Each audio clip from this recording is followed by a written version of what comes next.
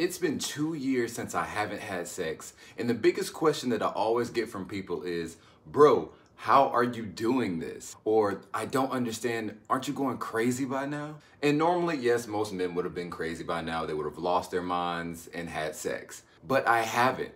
In this video, I'm gonna talk about some things that really help me stay strong right after this.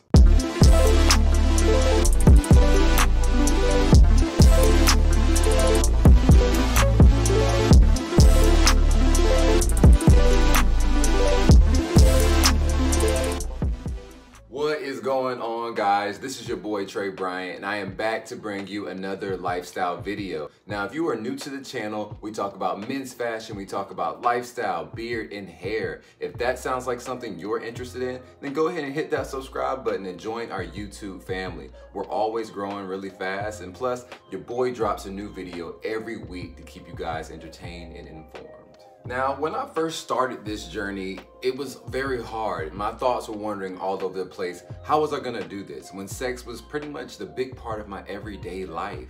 But just like you're about to make a big decision, you weigh the options, you count the costs, and you prepare to make a change. And that's exactly what I did, which brings me to my first tip, and that's preparation. You can't start anything by jumping right into it. You have to start figuring out what works best for you. And that's what I had to do. I had to figure out what works best for me and what wasn't gonna make me think of sex or make me struggle or make me lust over something. So the first thing that I did is I started unfollowing every IG model on my Instagram.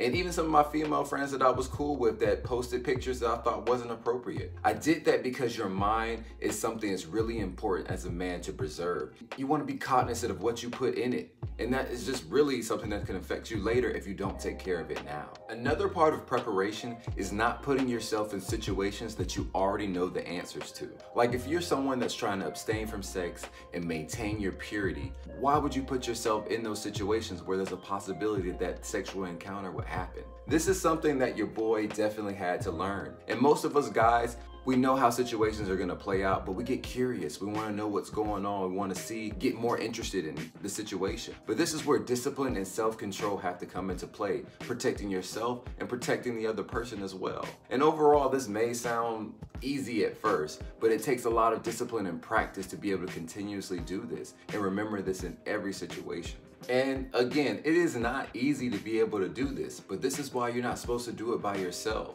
And because of this, it's good to keep a close homeboy to you, to keep you accountable. I had some guys that helped me accountable back in the day when I started this journey, and it helped me tremendously. And having the right homies that want to help you grow and see you prosper in your spiritual life is very important. And the last most important thing that I did that really helped me was putting myself on a schedule. Structure is what keeps a man sharp and helps him grow. And I put myself on a schedule of going to the gym in the mornings, reading the word, and then working on other things that I had planned throughout the day.